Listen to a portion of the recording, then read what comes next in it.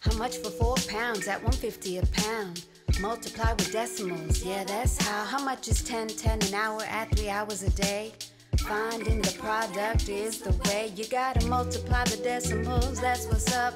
And what do you get? The product. Just multiply the decimals, that's what's up. And what do you get? The product.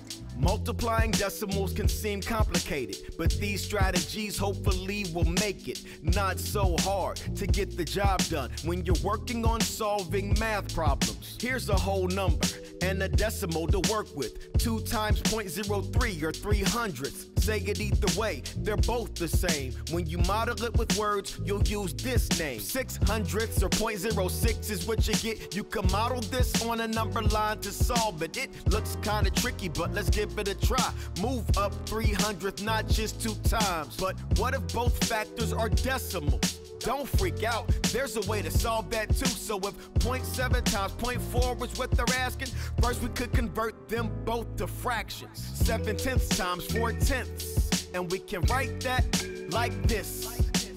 Multiply and you get 2800ths, or convert the product to a decimal if you want it. And that number would be 0.28, no sweat, right?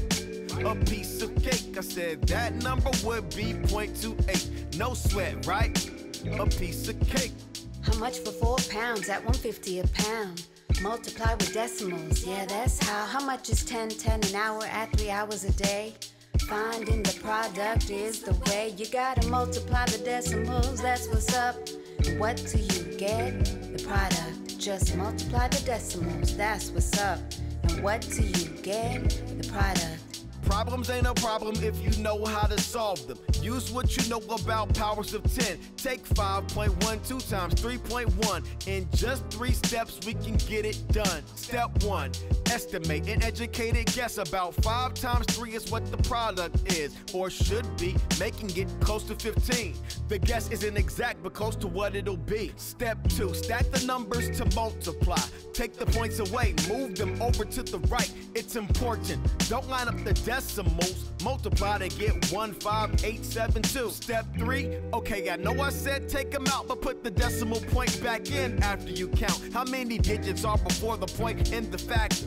This is the last step in finding the answer. So with 5.12 and 3.1, we need 3 decimal places. In the product, we end up with 15.872. Close to our estimate, that's how we do. How much for 4 pounds at 150 a pound? Multiply with decimals, yeah, that's how. How much is 10 an hour at 3 hours a day? Finding the product is the way. You gotta multiply the decimals, that's what's up.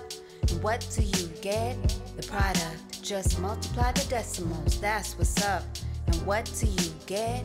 The product. And this works because when we move the decimals right then left, we're basically multiplying by a power of 10 and then dividing by it again.